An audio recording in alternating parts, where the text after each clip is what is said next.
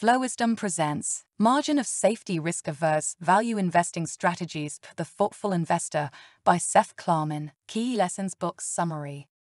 Margin of Safety Risk-Averse Value Investing Strategies for the Thoughtful Investor by Seth Klarman. The book in 3 sentences.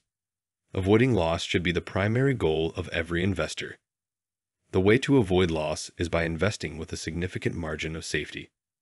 A margin of safety is necessary because valuation is an imprecise art, the future is unpredictable, and investors are human and make mistakes.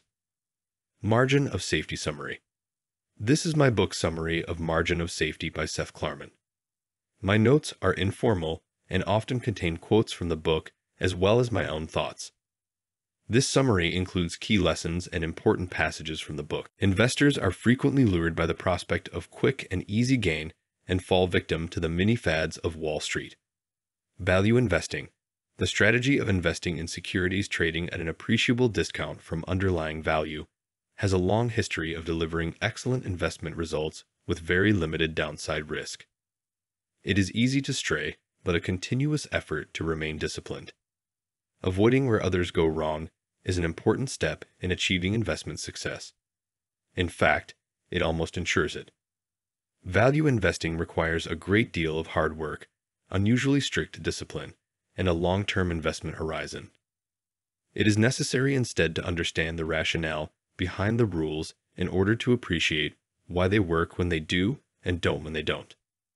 The correct choice for investors is obvious but requires a level of commitment most are unwilling to make. Most investors are primarily oriented toward return, how much they can make, and pay little attention to risk, how much they can lose. A margin of safety is necessary because valuation is an imprecise art, the future is unpredictable, and investors are human and do make mistakes. Value investors invest with a margin of safety that protects them from large losses in declining markets. Once you adopt a value investment strategy, any other investment behavior starts to seem like gambling.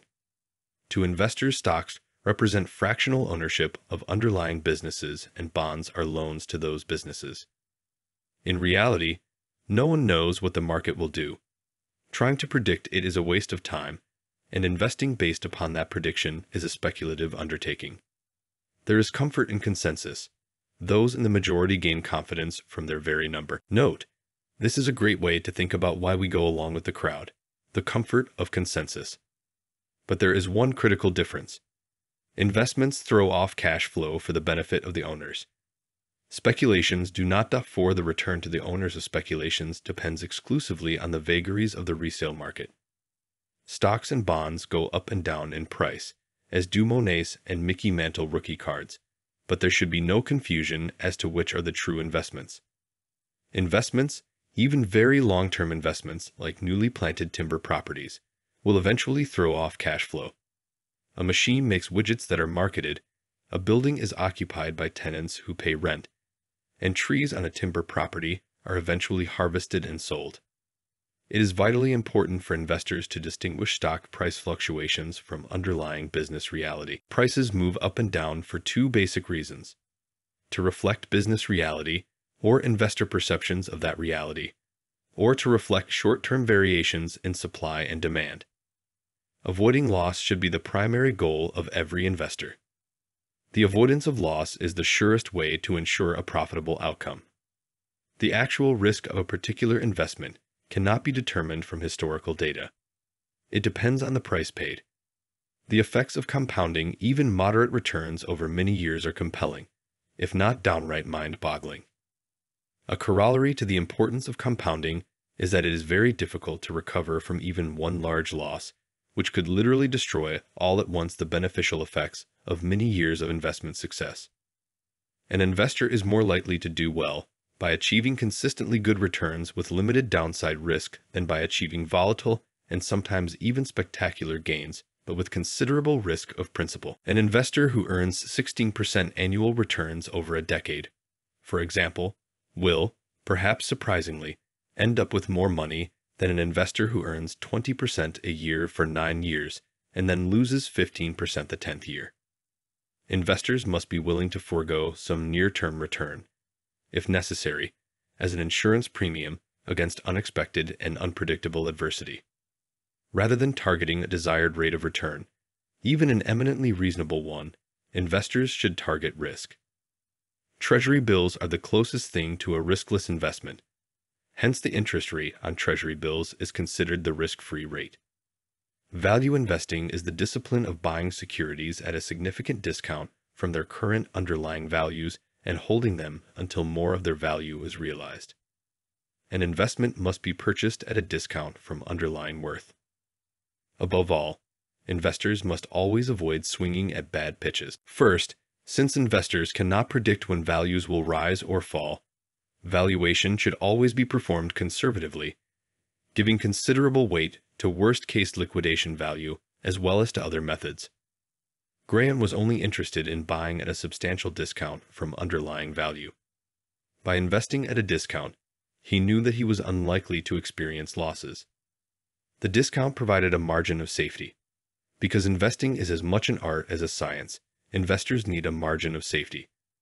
A margin of safety is achieved when securities are purchased at prices sufficiently below underlying value to allow for human error, bad luck, or extreme volatility in a complex, unpredictable, and rapidly changing world.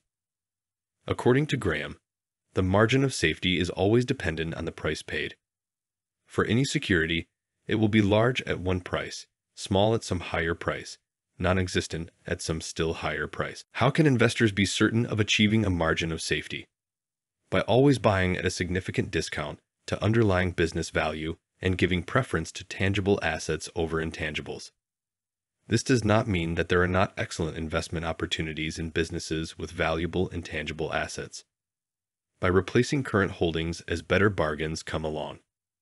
By selling when the market price of any investment comes to reflect its underlying value, and by holding cash, if necessary, until other attractive investments become available. Give preference to companies having good managements with a personal financial stake in the business. A market downturn is the true test of an investment philosophy. A notable feature of value investing is its strong performance in periods of overall market decline. Whenever the financial markets fail to fully incorporate fundamental values into securities prices, an investor's margin of safety is high. Value investing is, in effect, predicated on the proposition that the efficient market hypothesis is frequently wrong. The efficient market hypothesis takes three forms. 3. The weak form maintains that past stock prices provide no useful information on the future direction of stock prices. In other words, technical analysis of past price fluctuations, cannot help investors. The semi-strong form says that no published information will help investors to select undervalued securities, since the market has already discounted all publicly available information into securities prices. The strong form maintains that there is no information, public or private, that would benefit investors. The implication of both the semi-strong and strong forms is that fundamental analysis is useless. Of the three forms of the efficient market hypothesis, I believe that only the weak form is valid. Specifically, by finding securities whose prices depart appreciably from underlying value, investors can frequently achieve above-average returns while taking below-average risks. The pricing of large capitalization stocks tends to be more efficient than that of small capitalization stocks, distressed bonds, and other less popular investment fare. Investors are more likely, therefore, to find inefficiently priced securities outside the Standard and Poor's 100 than within. Many buyers and sellers of securities are motivated by considerations other than underlying value and may be willing to buy or sell at very different prices than a value investor would. The behavior of institutional investors, dictated by constraints on their behavior, can sometimes cause stock prices to depart from underlying value. Value investing is one of the most overused and inconsistently applied terms in the investment business. Value investing is simple to understand, but difficult to implement. The hard part is discipline, patience, and judgment. There are three central elements to a value investment philosophy. First, value investing is a bottom-up strategy entailing the identification of specific undervalued investment opportunities. Second, value investing is absolute performance, not relative performance oriented. Finally, Value investing is a risk-averse approach. Attention is paid as much to what can go wrong, risk, as to what can go right, return. The entire strategy can be concisely described as buy a bargain and wait. In investing, it is never wrong to change your mind. It is only wrong to change your mind and do nothing about it. Value investors, by contrast, are absolute performance-oriented. They are interested in returns only insofar as they relate to the achievement of their own investment goals, not how they compare with the way the overall market or other investors are faring. For most investors, absolute returns are the only ones that really matter. You cannot, after all, spend relative performance. Absolute performance-oriented investors, by contrast, are willing to hold cash reserves when no bargains are available. Cash is liquid and provides a modest, sometimes attractive nominal return, usually above the rate of inflation. The liquidity of cash affords flexibility, for it can quickly be channeled into other investment outlets with minimal transaction costs. Finally, unlike any other holding, cash does not involve any risk of incurring opportunity cost, losses from the inability to take advantage of future bargains, since it does not drop in value during market declines. While most other investors are preoccupied with how much money they can make and not at all with how much they may lose, value investors focus on risk as well as return. A positive correlation between risk and return would hold consistently only in an efficient market. Any disparities would be immediately corrected. This is what would make the market efficient. In inefficient markets, it is possible to find investments offering high returns with low risk. Risk and return must instead be assessed independently for every investment.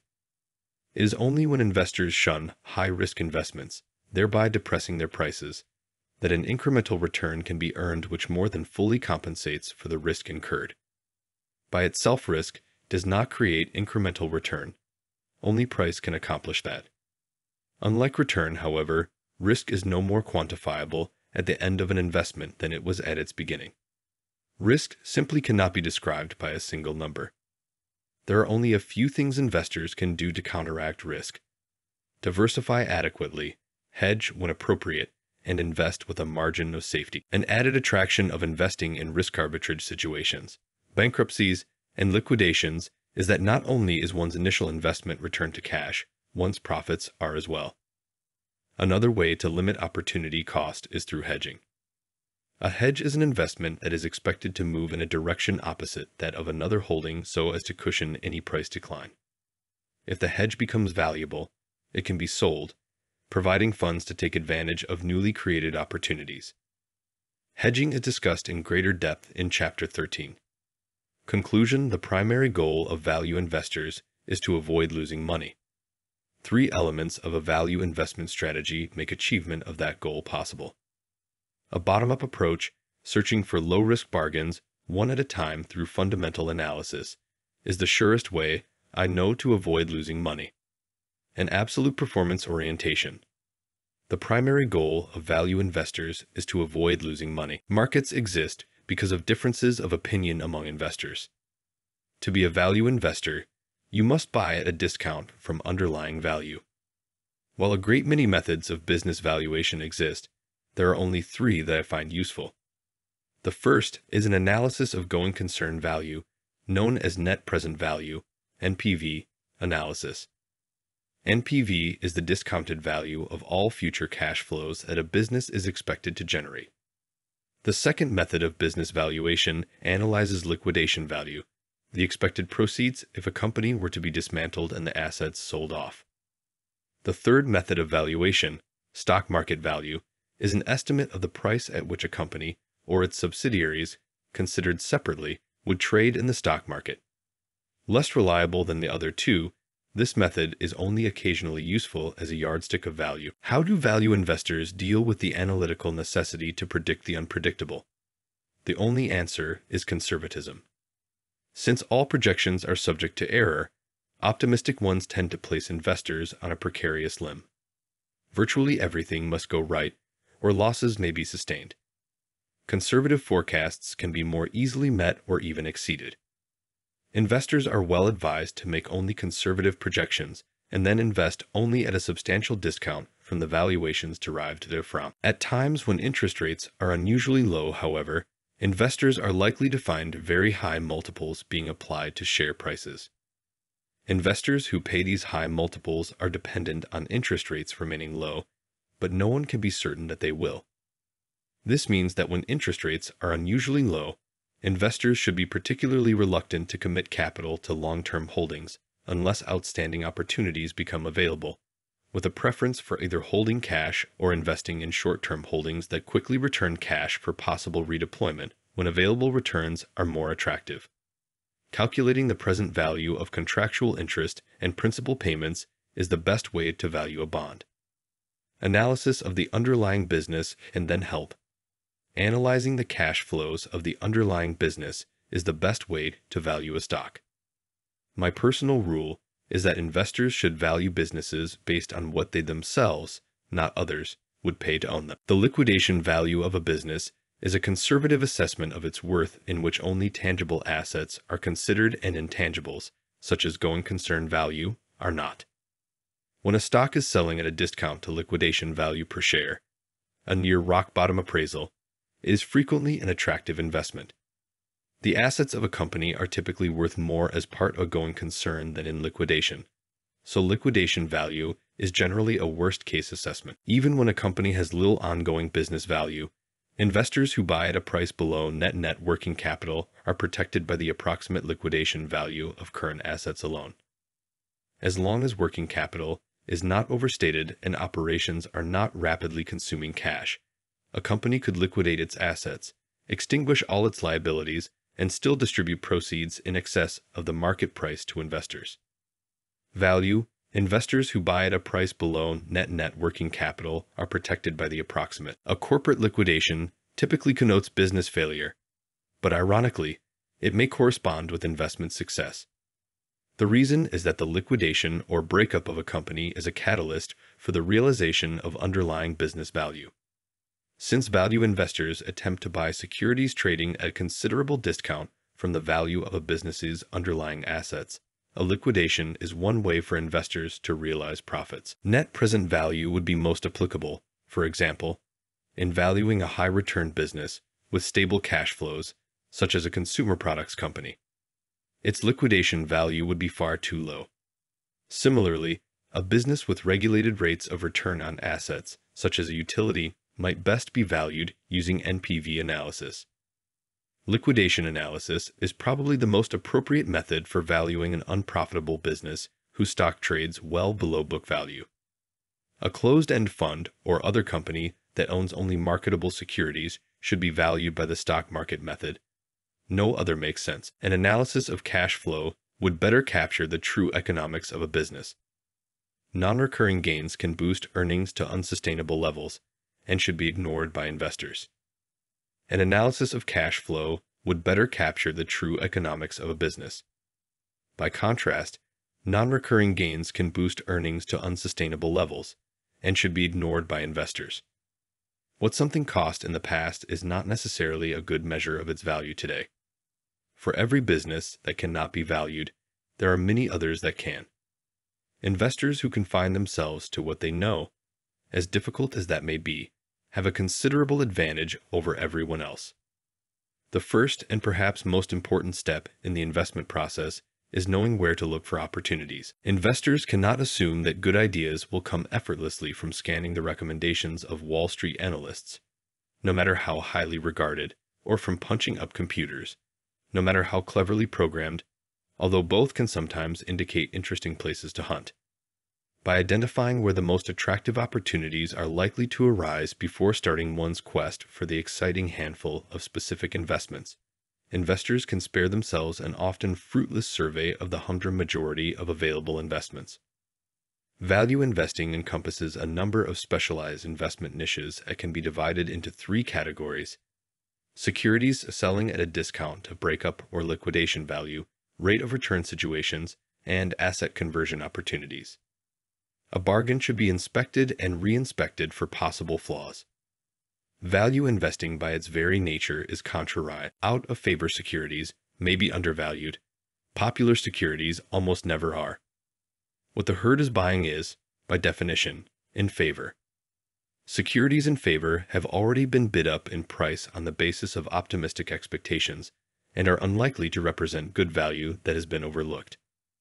Since they are acting against the crowd, contrarians are almost always initially wrong and likely for a time to suffer paper losses. By contrast, members of the herd are nearly always right for a period. Information generally follows the well-known 80/20 rule.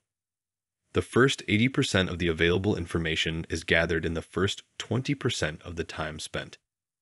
The value of in-depth fundamental analysis is subject to diminishing marginal returns. The time other investors spend delving into the last unanswered detail may cost them the chance to buy in at prices so low that they offer a margin of safety despite the incomplete information. Because the opportunity cost of illiquidity is high, no investment portfolio should be completely illiquid either. Most portfolios should maintain a balance, opting for greater liquidity when the market compensates investors well for bearing it.